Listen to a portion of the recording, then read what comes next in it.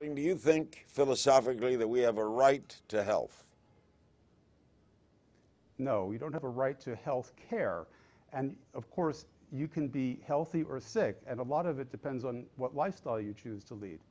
But a right to health care implies that you are going to have to force a certain group of people, in this situation, doctors and other healthcare providers, to somehow deliver that right. It also obligates the government to provide access to that right through the federal treasury. When someone becomes a doctor, don't they want to do that? Yes. When someone becomes a doctor, don't they want to do that? Don't they want to provide health? Isn't that the purpose of being a doctor? Yeah, of course. You know, we're in the healthcare business. We're in the business of making sure that people are healthy. That's what the health equation is all about. That's why I went to medical school, so I can help people.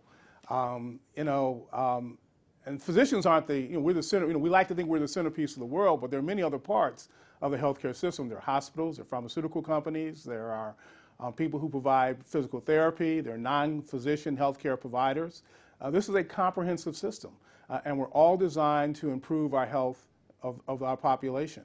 We're not the healthiest nation, and we ought to be striving very hard to do that. So this ought to be about health. This not ought to be about protecting our personal prestige or anything like that. It ought to be making sure that we become the healthiest nation because we can do it.